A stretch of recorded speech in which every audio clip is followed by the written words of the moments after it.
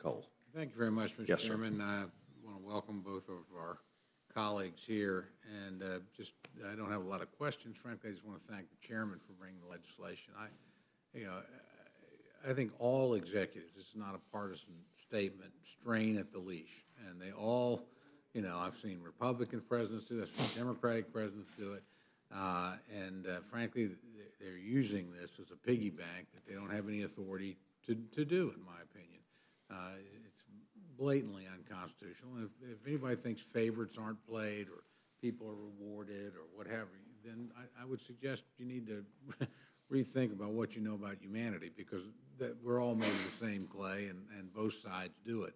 This puts the money where it belongs, back in the people's purse, where the people's representatives can make judgments about it. And it's a backdoor to executive branch appropriating that needed to be closed a long time ago. I'm very proud of my friend and his committee for the work they've done in bringing this forward. And I suspect it would be pretty unpopular in a Republican administration.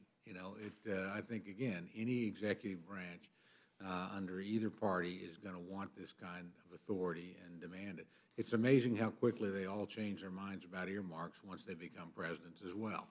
I saw certainly President Obama do that, and I suspect had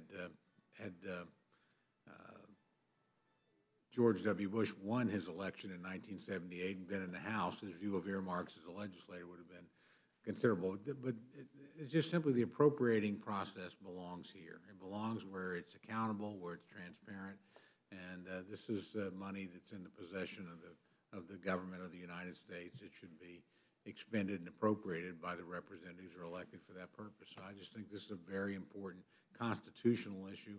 It's an issue in terms of the appropriate balance of power between the legislative and the executive branch.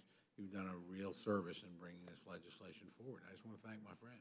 Thank you. Thank you, Mr.